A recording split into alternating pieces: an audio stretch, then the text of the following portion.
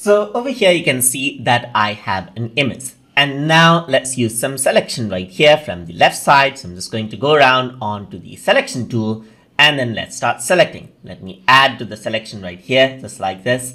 But when you select, sometimes you don't want to select out the area that is within the selection, but outside. That is, you may want to invert the selection. So in order to invert the selection, you can go around into select, and here you can see that invert to selection is an option. And once you click on it, the outer area is selected. So now if I were to move this around, you can see that not the inner area, but the outer area is selected. So let me just go again, and I'm going to invert the selection once more. I'm going to go to select, invert the selection. Now if I were to move this, this is what I have. Let me press Ctrl Z. I'm going to go to select, invert selection. And if I were to click and drag, now you can see that the inverted area is selected out. And that is how you can use the invert selection option inside of Pixlr E. So I hope you guys learned something as always.